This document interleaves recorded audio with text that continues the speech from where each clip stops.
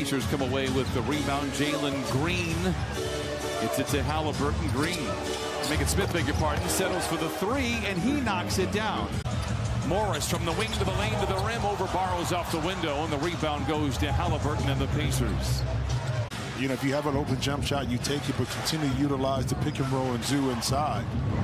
Smith for three again, and he knocks it down. He's got a quick 6 here for the Pacers, who have doubled up the Clippers. When your name is always sprinkled around about being traded, but they've done a great job of focusing and playing well. It's probably not easy for the front office as you're put in kind of a crossroads here. These two players playing well, your team playing very good. But when you don't have a move and you don't have a shot as the primary ball handler, you move it really quickly and you find yourself with an easy layup. Speaking of which, Haliburton once again finding an Indiana player, Isaiah Jackson, for a lob.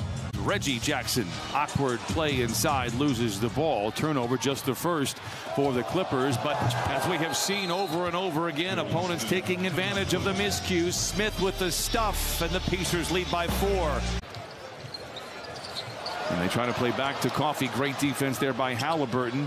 Mathurin to Hield, back to Mathurin. Tough pass, tough finish, but he lays it up and in. But Rick Carlisle deserves a ton of credit as well for the way this team has played. This player, people deep in the organization are saying 1 through 17. Norman Powell enters the conversation but misses at the rim. T.J. McConnell centers it back over to Haliburton. And I think Mathurin may have got a piece of that. And oh wait, did they get the shot up? Out there after some excellent minutes from Moses Brown. 43-39. Clippers out in front, 1 out of 2 for Powell. Smith for the three. It's good. He came in. Just keeps adding to his head-banded statistical category. I'll tell you what. Oh, after this play. It's Haliburton and senior, and Haliburton, the third-year pro out of Iowa State, able to lay it in. It's worked for both sides. I do like it when that happens for both teams, especially when with all the heat that Sacramento caught in that deal. It is Zoo's continual effort and an open three were perfect except for the end result. Haliburton. He's something else.